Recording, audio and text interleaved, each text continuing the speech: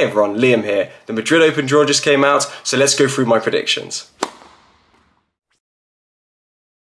Before we get into the video, if you enjoy our content, please like and subscribe to the channel. It really helps us grow the tennis section community. I'm going to a lot of tournaments coming up, so there's going to be a lot of content coming from those tournaments such as Madrid, Rome, Wimbledon, the US Open. I'm trying for more tournaments as well, guys. So please subscribe to the channel. I'm also trying to achieve 1,000 subscribers, so you really help us grow the community. Already we've had some big names withdrawing from Madrid. You know, we've had the likes of Rafael Nadal, Novak Djokovic, and Jannik Sinner withdrawing. So 3 top 10 players already out of the tournament.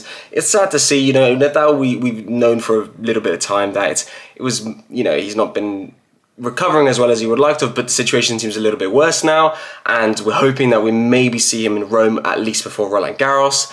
Novak Djokovic hasn't been playing well in Monte Carlo or even in Banja Luka. Seems obviously to be injury related, so he needs to take the time off, and it's totally understandable. Jannik Sinner just played so much tennis over the last few months.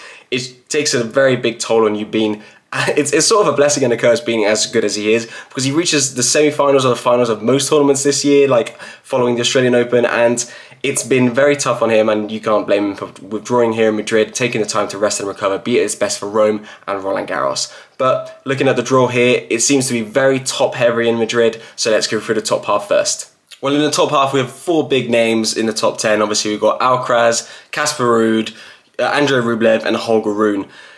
You know, the draw seems to be quite heavy on this top half, as I've already mentioned.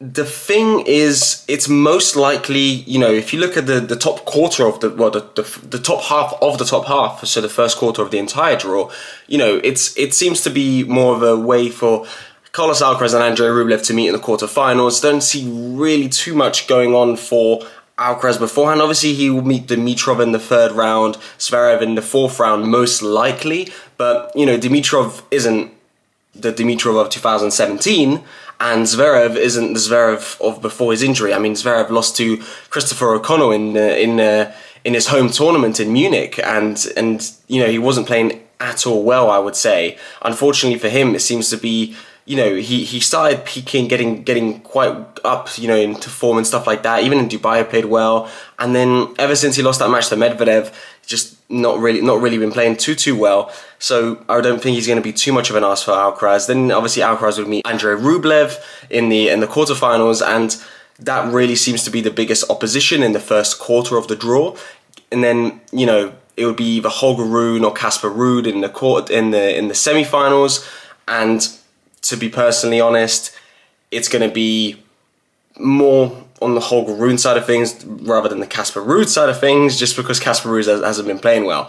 So I think Alcaraz is a very clean sweep in his way at least to the semi-finals, because obviously Andrei Rublev hasn't been in great form, but Carlos Alcaraz is even better form. You know, Andrei Rublev did win Monte Carlo, and he reached the final obviously in Banja Luka, but he did lose the final to Dusan Lajovic. Carlos Alcaraz obviously didn't play Monte Carlo, came straight into Barcelona, won the entire tournament, defended his title without dropping an entire set. So he seems to be the man to beat at the moment, and obviously he's the highest left player in this draw after the withdrawals from, you know, like Novak Djokovic. If I'm going to go on the Andrei Rublev side of things and look over there, it also seems for me that up until at least the quarterfinals, clean sweep. Nishioka in the 3rd round, Khachanov in the 4th round, most likely based on the rankings. Not really something to sort of be too afraid of for Andrei Rublev. Maybe the only side of things where I'm worried about is that he's played a lot of matches over the last few weeks. You know, obviously all the matches in Monte Carlo, all of the matches in Banja Luka, now coming into Madrid. He might be a little bit fatigued. He already seemed fatigued in Monte Carlo. He already seemed fatigued in Banja Luka. So maybe in Madrid he'll be even more fatigued, and maybe there won't be as much great tennis from him as we've seen in the last couple of weeks. But I'm still confident that he at least makes the quarterfinals, but I see him losing to Carlos Alcaraz there. And then if you look at the second quarter of the draw, so the bottom half of the top half, obviously as I've mentioned before, Casper Ruud's one of the big name players there, but he's just not found his form. I think so. I saw a tweet by someone saying, you know, it was a shock how he had an amazing week in Estoril, and then the next week and the week after he just didn't play as well anymore.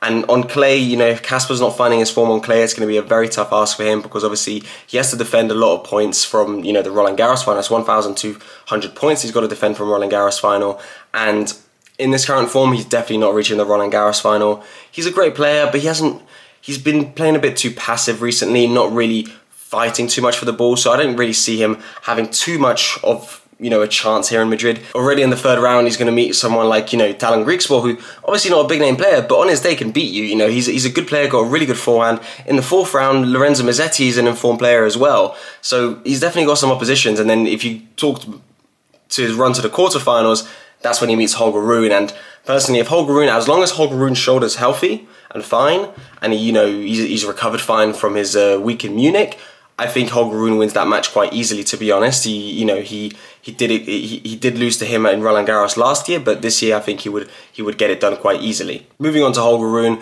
Holger Rune had a bit of a tough ask in Munich in the final, to be honest, but he managed to come through, and it was great to see that he did so. He was clearly playing better in the first set against Botic van de Zandschulp.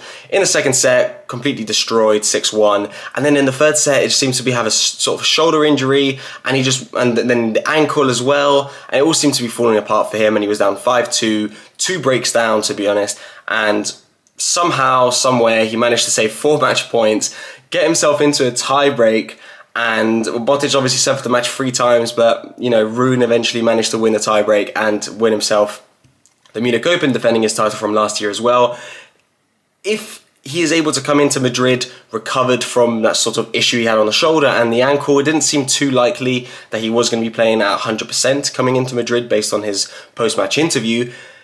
If he's coming in healthy, he's going to have a great run, and I think he makes at least the semi-finals where he'll meet Carlos Alcaraz. If he isn't going to come in healthy, I still see him being able to make the quarterfinals, where he'll most likely meet, you know, Casper Ruud or Lorenzo Musetti. If he meets Musetti, to be honest, it could go either way. Musetti's been in great form. If he isn't 100%, if he's like 60-70%, Musetti has a chance. If he's 100%, he can beat both Musetti and Ruud.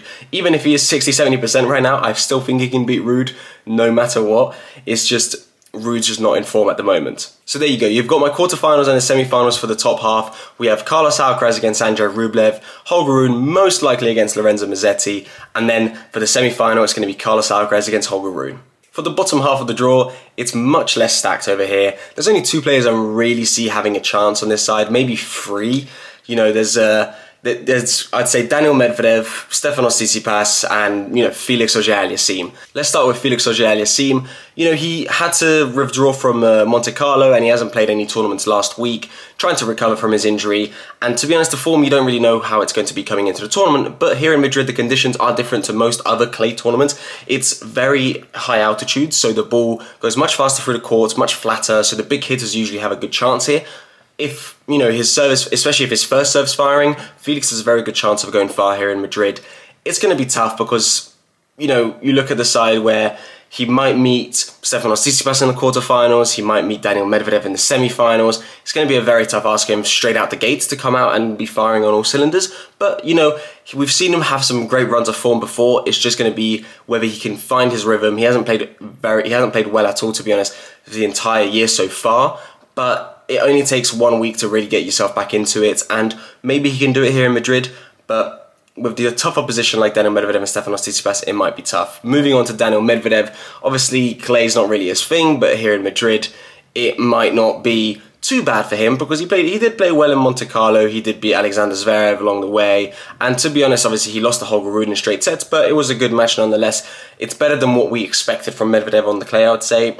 In the third round here in Madrid, he's most likely going to meet Jiri Lehečka, who is in great form. I think that's probably one of the toughest third round matches you can have here in Madrid so far. Daniel Medvedev against Jiri Lehečka. He might meet Andy Murray in the second round, to be quite honest, but you never know. Murray didn't have too much of a good time in Monte Carlo, so I'm not exactly sure how he's going to fare in Madrid, but he has had more success in Madrid in the past, so he could definitely put Medvedev through his paces, as we've seen him do, you know, in Qatar. He definitely kept it tight against Medvedev, but if Medvedev has an easy time against Murray, he meets Lehečka, which might be tight. If he manages to pass that test, Botic van de Zandschulp seems to be next up. After that, in the quarterfinals, seems to be Taylor Fritz, and then Tsitsipas or Felix Auger-Aliassime in the semis. It's going to be tight. I think Medvedev will probably be out after the quarterfinals. I think if he's lucky enough to get to the quarterfinals in the first place, beating the likes of, you know, Lehečka, Murray, Lehečka, or van de Zandschulp, meeting Taylor Fritz in his current form in the quarterfinals, I think it's going to be too much for him just because it's on clay. Already on their hard court matches, they're always extremely tight, and you know, either player can really dominate the rallies and just really wear down the other opponent. But here on clay, Taylor Fritz seems to have found his form, and obviously in Monte Carlo he reached the semis, and in Munich he reached the semis as well. But I think Medvedev doesn't really have a chance against Taylor Fritz in these conditions, so I think that's where his run realistically ends. Going on to the Tsitsipas side of things, he already has a very tough draw in terms of if this was back in 2020. If this was back in early 2020, or even, you know, 2018 or 18 or 17, meeting Dominic Thiem in a round 2 of the Masters 1000 wasn't something you would expect, and it wasn't something you were hoping for. Here, he might meet him in round 2. Dominic Thiem obviously is not the player he used to be. We really hope to see him getting him back to his best. But Tsitsipas in his current form, the fact that he made the final of Barcelona, unfortunately he lost it for him, but now he's 11-10 in the ATP 500 finals, shows that he's in good form. He has improved from his week in Monte Carlo, and now coming into Madrid, he'll be looking to go far and sort of get himself even more, you know, wins under his belt. It's a good tournament for him just because, you know, Madrid is for big hitters, and Tsitsipas is a big hitter, to be honest. Big serve, big forehand, backhand needs a little bit of work, but other than that Thiem match, if Thiem was in his best form, that would be a tight thing. But other than that Thiem match, he doesn't really have any big asks to get through until the quarterfinals, where he most likely meets Felix Auger-Aliassime, and after the quarterfinals, he most likely meets Taylor Fritz, if not Daniil Medvedev, who manages to shock me. But you know, it's quite an easy draw up until about the quarterfinals for Stefanos Tsitsipas. So yeah, there you have it. You've got my quarterfinals for the bottom half of the draw. We've got Daniil Medvedev against Taylor Fritz, and then we've got Stefanos Tsitsipas against Felix Auger-Aliassime, and then for the semi-finals, we've got Stefanos Tsitsipas against Taylor Fritz. So if we're looking at the semi-finals, I predicted obviously Alcaraz against Holger Rune and Stefanos Tsitsipas against Taylor Fritz. If I'm going for the Alcaraz against Holger Rune, if Holger Rune isn't able to play at 100%, like I mean 100% of his best and not injured at all, I think Carlos Alcaraz has a very good chance of getting the win here. Obviously their last match was last year in Paris, where Alcaraz actually injured himself in that second set. In the first set, Holger Rune played some amazing tennis and pushed Alcaraz off the court, to be quite honest. Second set was much tighter, but Alcaraz eventually tore his abdominal muscle, I believe, if I remember correctly, and had to retire in the second set. I think Alcaraz here in Madrid, defending champion, crowd behind him, obviously he's Spanish, he's going to have all the love and support from the crowd. I think it's going to give him a lot of motivation, and I think he's going to rise up to the occasion and get the big win here, get his revenge for that loss in Paris, and I think he's going to get himself into the final. Obviously Holger Rune doesn't seem to be coming in at 100% after the Munich week, and it's a shame to see. I would love to see them both playing each other at 100%, but nonetheless, I see Alcaraz winning it. If Rune's at 100%, Alcaraz probably in 3. If Rune is not at his absolute best, Alcaraz maybe might be able to get it done in 2. Now, if we look at Stefanos Tsitsipas against Taylor Fritz, obviously they met a couple of weeks ago in Monte Carlo, and it was a dominant win by Taylor Fritz there. It was a shock to all, to be honest, that how dominant Taylor was in that match, and it was a great win for him, great win for his confidence, and it definitely boosted him as well, even for his week in Munich, showing that, you know, I'm able to compete with the top guys who are very good on clay myself, even though he's not, you know, a clay guy. Here, I think it's going to be a bit of a different story. Stefanos Tsitsipas definitely will not want to lose back-to-back matches against Taylor Fritz. Before that, obviously, he's still got a winning record against Taylor Fritz. They've always had tight matches, but before, you know, on clay, Stefanos Tsitsipas should be the better player. I think here in Madrid, Stefanos Tsitsipas will try and put his foot down. He will have learnt, you would like to hope, from his mistakes in that match in Monte Carlo, and I think he'll be able to edge it through, but I see it being a free set. I don't see Tsitsipas winning this in straight sets after his absolute demolition by Taylor Fritz in Monte Carlo, but I see Tsitsipas getting himself into the final. And there you go. We've got my final prediction. We've got Carlos Alcaraz against Stefanos Tsitsipas, a rematch of the Barcelona final. It's going to be quite interesting. Obviously, Stefanos Tsitsipas got very dominated in that final in Barcelona. Carlos Alcaraz was just everywhere, left, right and centre, dominating from start to finish. I don't see Stefanos Tsitsipas being able to turn things around here, just being in Spain, Carlos Alcaraz having the atmosphere, and just the run that Carlos is expected to go on, I think, especially even with the French Open in sight.